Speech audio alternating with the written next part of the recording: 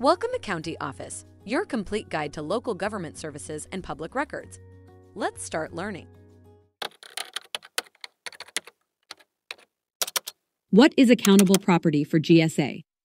Well, folks, let's dive into the world of government acronyms and property management. GSA stands for the General Services Administration, the agency responsible for managing government assets. And accountable property? That's the stuff the GSA keeps a close eye on. Accountable property for the GSA includes any item that the agency must keep track of due to its value, nature, or the fact that it's subject to theft. This could be anything from a computer to a vehicle, or even a piece of furniture.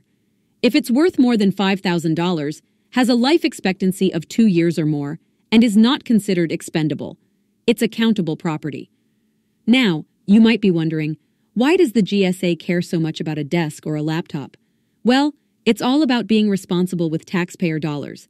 The GSA wants to ensure that government assets are used appropriately, maintained properly, and not lost or stolen. It's a big job, but someone's got to do it. So the next time you're sitting at a government desk, typing away on a government laptop, remember, that's accountable property, and the GSA is keeping track.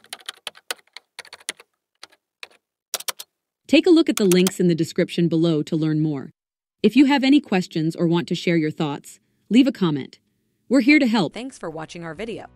Be sure to like, subscribe, and leave a comment below. We'll see you in our next video.